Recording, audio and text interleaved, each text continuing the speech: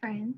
So today we are going to be reading Don't Touch My Hair.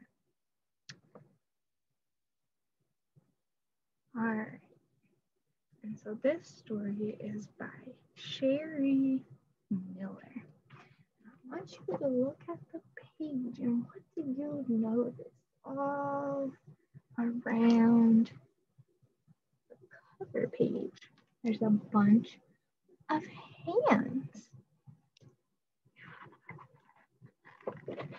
And then, if you look here, there's some more hands reaching out. And then if you look at the little girl here, what does it look like she's doing? Looks like she's running away from all the hands to me. And if you look at her face, does she look happy or does she look sad? She does not look very happy. She looks very sad. So we're going to find out what this story is about and why she's running away from all of these hands. I'm Aria, and this is my hair.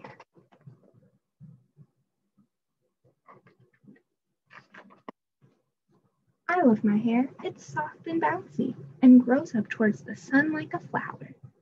I love it up or down, styled or wild. I don't care. I just want it to be free. How do you like to style your hair? Do you like it up or down? Or do you like it to be out and wild? Actually, everyone loves my hair too. When I walk down the street, I hear so many compliments.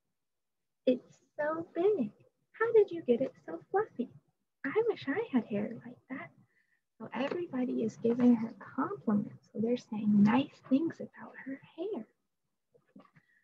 It's really great that people love my hair, but some love it so much that they want to touch it. I don't like this. What does it feel like? They are so curious about my hair that they try to touch it without even asking for permission. So it looks like she is running away. I don't think that she likes everyone touching her hair, and she wants them to ask for permission. So to ask for permission, that means you ask before you do it. And they are not doing a good job.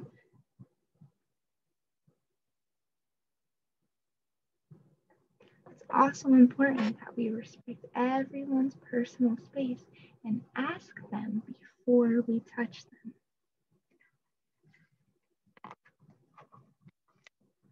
I get very good at avoiding hands. I have to start looking for ways to hide my hair.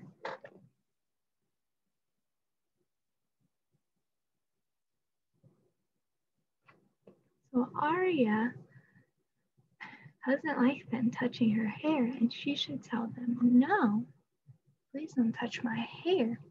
But it's also important that we ask permission before we touch anybody. Remember that.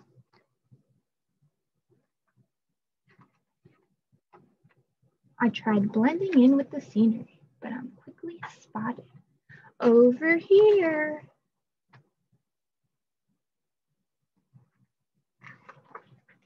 I try hiding underwater, but that doesn't last long. Oh wow, I love your hair. Can I touch it? Well, even the mermaid and the octopus want to touch Aria's hair. But if we look, the octopus says, can I touch it? And so that is very important because he's asking for permission before he just touches her hair.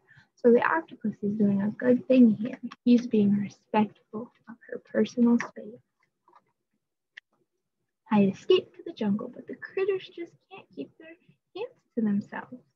Let me touch. Me first. No, me.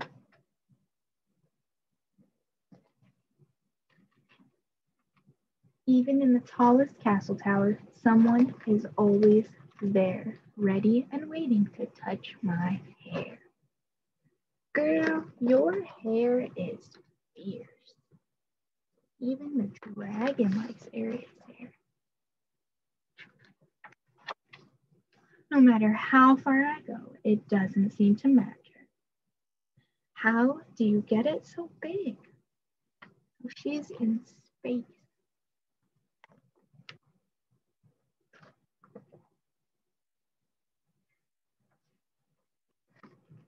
Finally, I find a place where no one wants to touch my hair. But after a few hours, I get lonely. So she's on an island all by herself. So nobody can touch her hair, but she's so sad.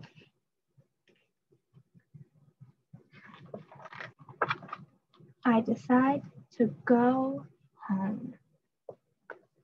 So Aria is leaving her island and she's going to go back towards where everyone wants to touch her hair.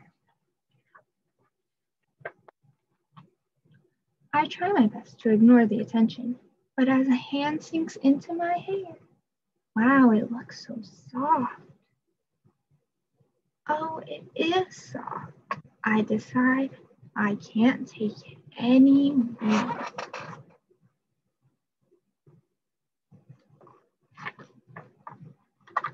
That's it. That's enough. Don't touch my hair.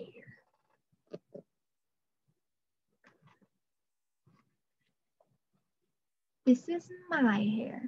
It's great that you love it. I love it too. But please, just look and don't touch without my permission.